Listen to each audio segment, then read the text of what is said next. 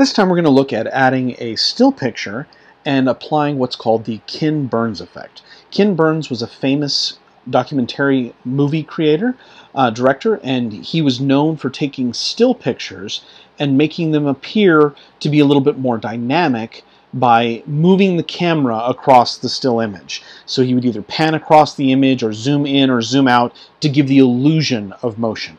And so we're going to apply that same Ken Burns effect to a still picture of our own. So we're going to go ahead and go back to our files, and we're going to look for another video that we're going to add here. So in our list of videos here, or in fact in this case it's a still picture, we're going to look for the Ocotillo picture, number 5. So we'll select that, and we will add it to our movie. And where we want to put it is we want to put it just before the grasshopper. And if it didn't go there, you can, of course, remember, you can touch and hold on it and move it to the location that you want it. Once we have it here where we want it, we're going to go ahead and select it by touching it. And you'll notice down here at the bottom that there are various different actions you can take. There's the trim action, there's a speed, volume, titles, filters.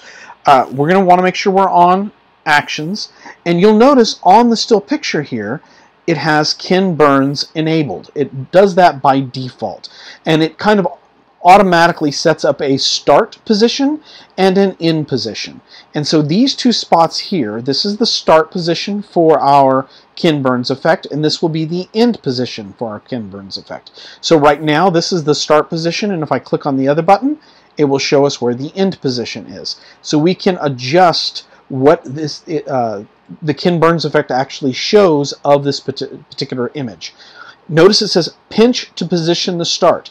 That means we can also zoom in or out. So I can pinch it in or out and also use my finger to slide up or down on the image to be able to set up that Ken Burns effect. So I'm going to start my beginning position. So I'm going to go ahead and kind of zoom all the way out there, and I'm going to move all the way to the top, and then I'm going to touch the end image, and I'm going to zoom in a little bit and kind of scroll down towards the bottom there, and I will go ahead and put it at that position.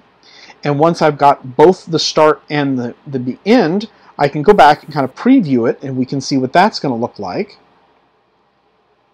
And that's what the Ken Burns effect is looking like right now.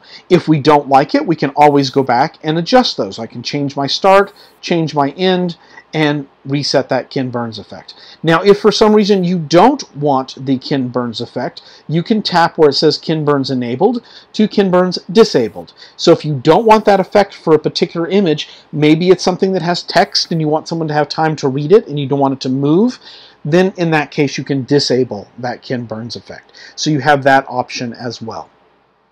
By default, images stay on screen for 4 seconds. If we wanted to, we could of course also adjust the amount of time that the image remains on screen. We can go longer with a still picture than we can with a video clip. A video clip you can always shorten, but you can't lengthen because there's no additional video to be had.